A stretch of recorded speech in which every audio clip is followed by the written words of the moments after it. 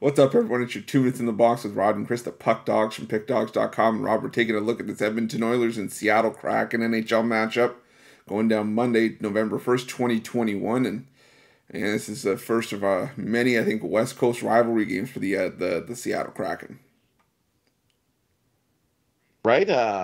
Excited. Wish I was going to this game. I looked up some tickets and was thinking about it. Almost definitely hung around and went to this game. But because it's going to be a good game for me, I like the over in this game. You look at the Kraken defense ranked 21st. They're giving up about 3 goals a game, or they're scoring 4 goals a game. And you look at this Kraken team, their offense hasn't been too bad either. Scoring just under 2 goals a game. That's all we need here. Is the Kraken to score a couple or to score 5. I think pretty easy. Get us the over.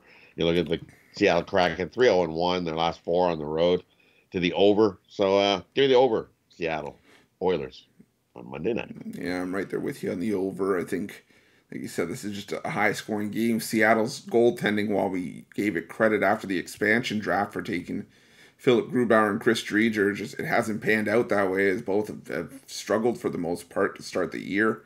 And, we talk about the Edmonton Oilers. Well, now, like we said, they've got 2 lines that can hurt you instead of just the one. And there's just a ton of offensive production from this Oilers team. That's why they've gotten off to a hot start. And like Rod said, the Kraken will get their fair share as well. But, I think this one comes in well over the number. But if you're looking for best bets from Rod, myself, our Puck Dogs package, or any of our other world-class handicappers, check out Pick Dogs Premium. Thanks for watching, and don't forget to check the link in the YouTube description or the description below for our YouTube VIP package for more premium content. Don't forget to subscribe and drop a like, and let's cash some winners.